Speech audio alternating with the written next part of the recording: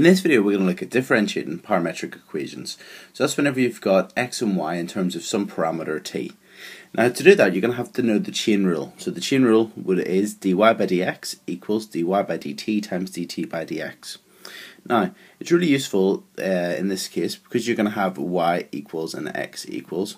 It would be much more useful if this was dx by dt. So what we're going to do is we're going to do dy by dx equals dy by dt.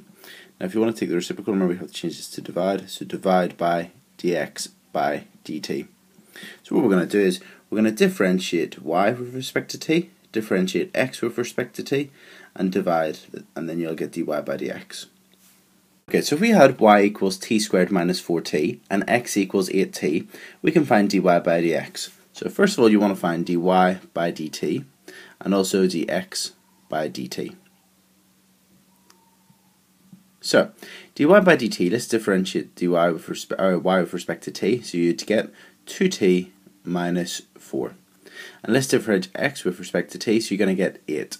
So then you want to use the formula dy by dx equals dy by dt divided by dx by dt. So you're going to get dy by dt, which is 2t minus 4, divided by over 8. And let's just cancel that down. So you're going to get t minus 2 over 4. So halving all the coefficients, all the numbers. Okay, so we had y equals 2 cos t and x equals 4 sin t, and you wanted to find dy by dx. Okay, you're going to again do dy by dt divided by dx by dt. And then, so let's find dy by dx, or dy by dt, and dx by dt. So, dy by dt, differentiating 2 cos t, so that would be differential of cos is minus sine, so you're going to get minus 2 sine t. The differential of x, the differential of sine is cos, so you're going to get 4 cos t. So dy by dx equals dy by dt, so it's going to be minus 2 sine t over dx by dt, which is 4 cos t.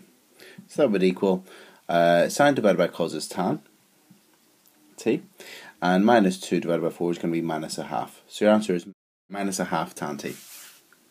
Okay, in this question, you've been asked to find the equation of the tangent at t equals 3. And they've given you your x equals and y equals, your parametric equations. So, firstly, you want to find the gradient of the tangent. So to find the gradient of the tangent, you want to find dy by dx. And as we know, that's dy by dt divided by dx by dt.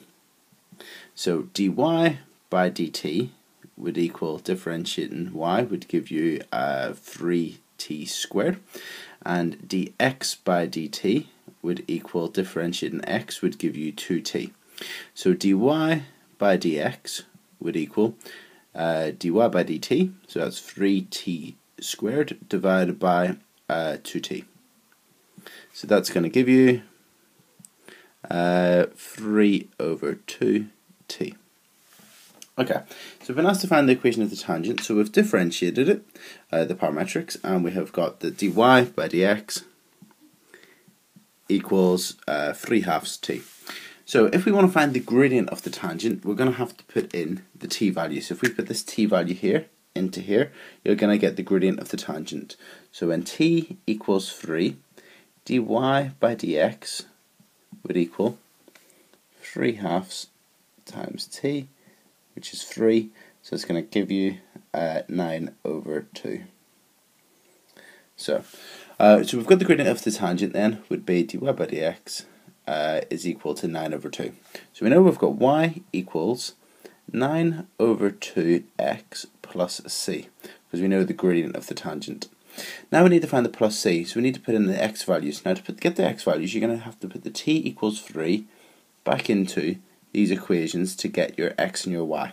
So when t equals 3, let's just work it out like this. When t equals 3, x equals t squared, which is going to be 3 squared plus 1 equals 10. and y equals t cubed, so it's going to be 3 cubed, which equals 27. So we've got our x and our y. Okay, so we're going to put these back into the y equals mx plus c. So y was 27 equals 9 over 2 times x, which is 10, plus c. So let's work out what this would be. This is going to be 27 equals 90 over 2, which equals 45, plus c. So c equals 27, take away, this is 45, and 27 take away 45 is going to be minus 18. So you've got the equation of the tangent. The equation of the tangent is going to be, let's just get rid of our plus c, we'll put in our minus 18.